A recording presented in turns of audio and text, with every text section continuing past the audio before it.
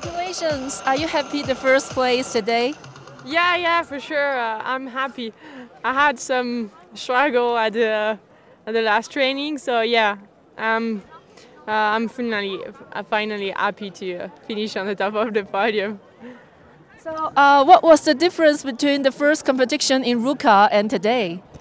So much difference. I mean, the snow, the course, everything was different. The jumps, the bumps, everything, and I think that was more difficult here.